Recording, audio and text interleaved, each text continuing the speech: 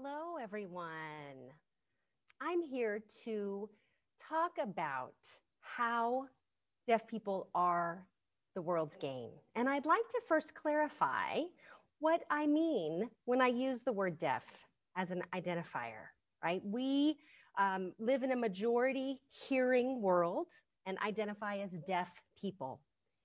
We are a community that has people with many identities. So a person might be deaf, but they have other intersections of a variety of identities. And for today's talk, I'm going to talk about the larger identity of being deaf and how that benefits our world. Now, we as deaf people, we have been on this earth over 10,000 years. There are over 400 types of deaf genes. This is not new. And there, I believe, is a reason we're here. So if you see the picture that I'm showing, take a look and see if you can identify who is deaf and who can hear. I will talk about that later toward the end of my talk.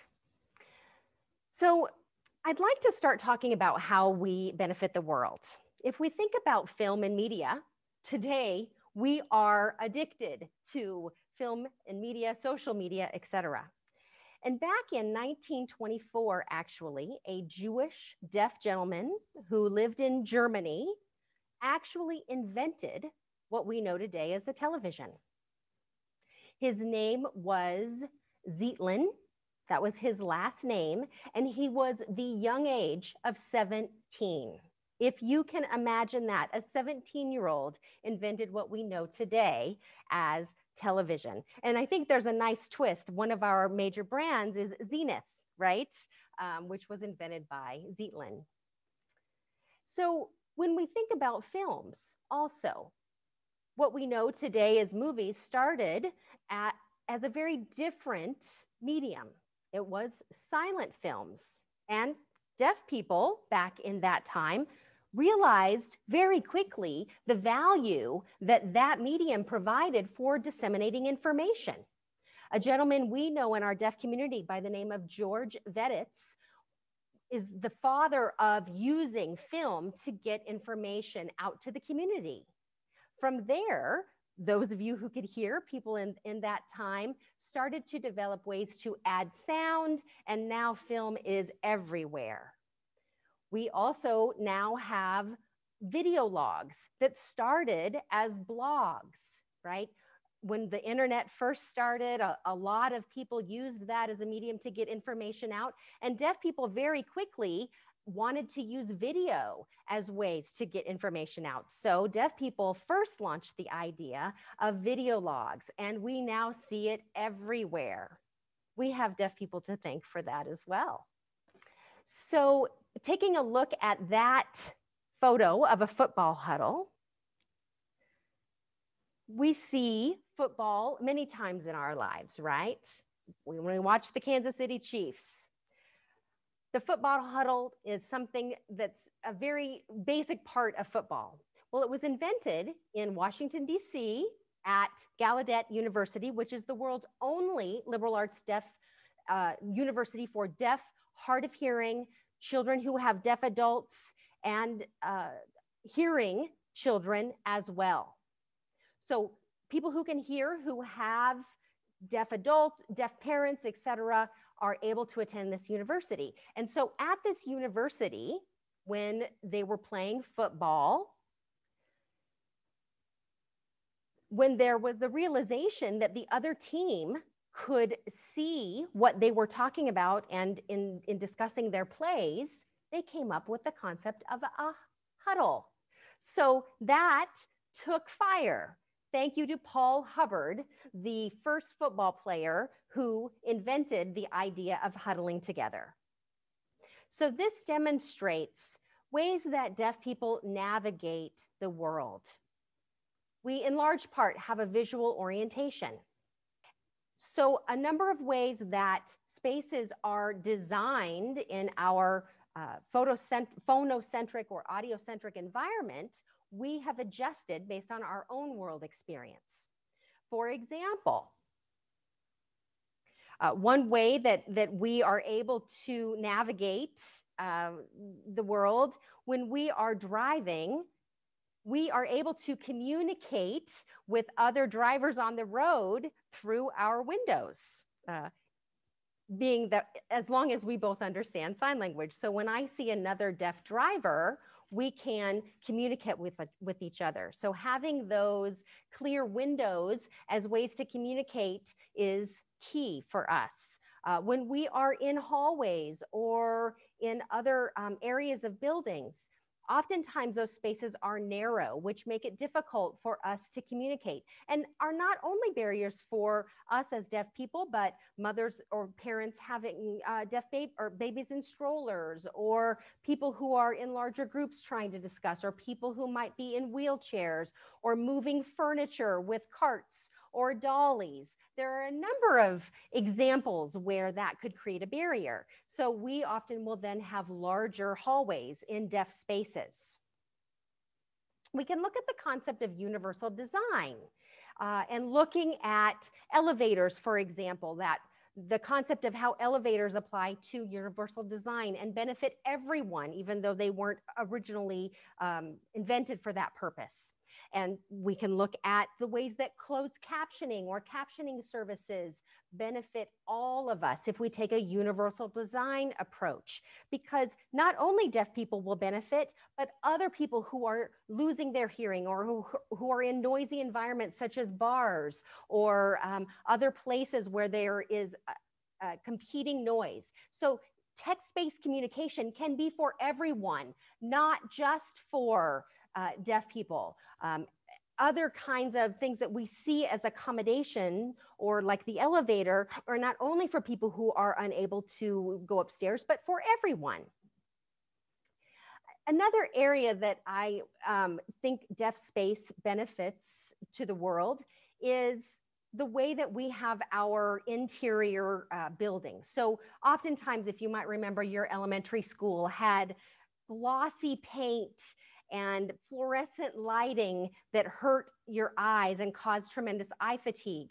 Oftentimes in deaf spaces, we use a flat paint or matte finish. And those fluorescent lights we do not use. We use other more gentle forms of lighting so we can focus on learning. We see that more and more schools are also making those adjustments. So that's another example of universal design. We can look at public announcements, right, that are typically given over some sort of a system where everybody hears those public announcements. But when people are in noisy environments, they may not be able to hear those announcements on those PA systems.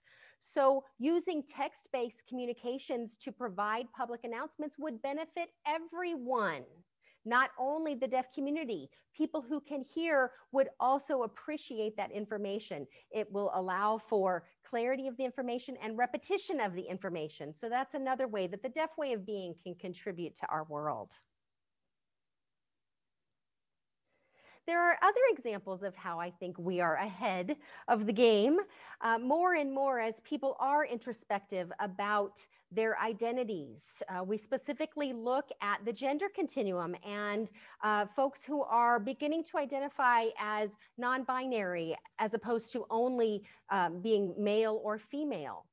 Our language, particularly English language, is very limiting in pronoun use, right? And we're having to look at ways to use our language in different pronoun usage. American Sign Language is already ahead of that game. We do not have gender-based pronouns. We use indexing as a way to demonstrate pronouns, and that would include the entire continuum of gender identities. So there is no adjustment we have to make when it comes to referring to people and how they identify. So there's another gain for our world.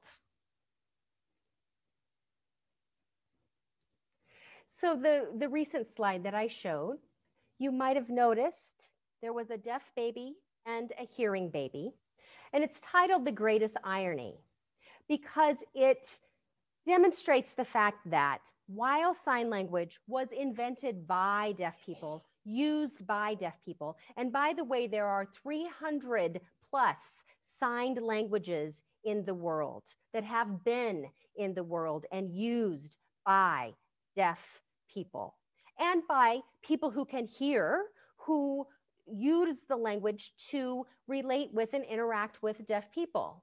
Absolutely, hearing people use this sign language. However, the irony is that since the Industrial Revolution, probably around the 1800s, there has been more and more of a shift as seeing sign language as a deficit or a problem that exists, as a temporary fix or Band-Aid.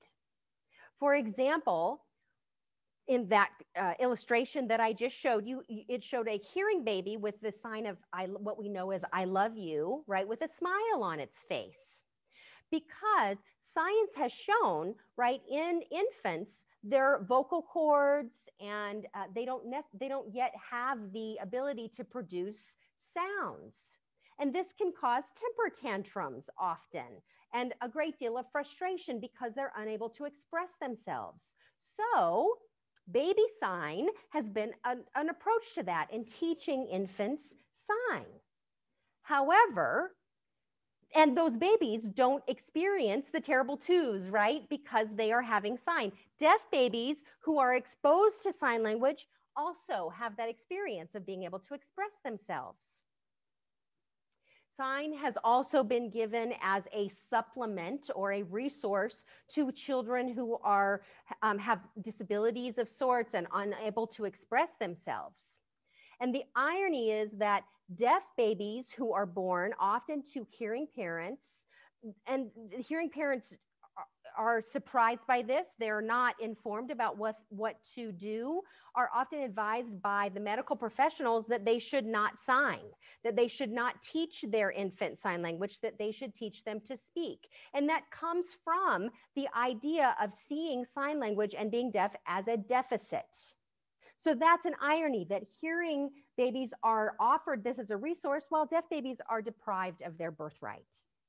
We can also look at colleges and universities that teach American Sign Language. And colleges and universities that teach languages such as French, Spanish, or other modern languages tend to have departments such as foreign language department or language studies or something that houses their languages. Well, American Sign Language is not housed in those departments. It's typically housed in special education, speech and language hearing sciences, or communication disorders, as opposed to being housed in foreign language departments. Again, that demonstrates a deficit view of sign language, which is the opposite of how we see our rich language. We also can take a look at ways that deaf children are educated in our society. There are mainstream environments that have deaf programs, as well as deaf residential schools, and many of those do not have language ASL instruction or curriculum as part of their educational environment. While their hearing peers have the luxury of getting language classes in their own native language, as well as taking a foreign language such as American Sign Language. Deaf children themselves, that this is their native language, do not have that luxury of having a curriculum for their own language to strengthen their own language. So there's yet another irony. So that recent slide, I really say, is the antithesis to my thesis, right? It shows this deficit model that of how we are looked at as a deaf people, right? This deaf elephant being in the room that tries to force us to be hearing, tries to force us to change who we are. there is about 75% of children, this is a rough estimate, that have experienced language deprivation or severe language delay. So they are not kindergarten ready when they arrive to that age. Their cognitive abilities, their social emotional abilities, and their self-identity is truly lacking and suffering.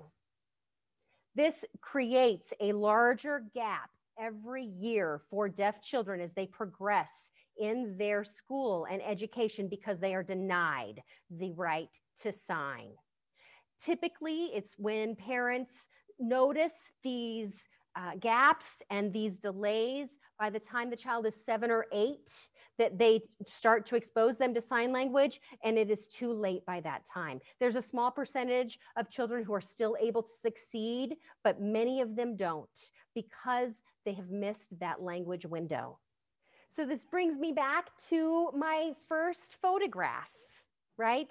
With the people showing, it's the female with her hand showing her ring, who's deaf, and the male with curly hair and glasses who is hearing. And this just is a perfect example of showing how human biodiversity can exist. Deaf people are a cultural linguistic minority. We are people too. Thank you all for your attention this evening.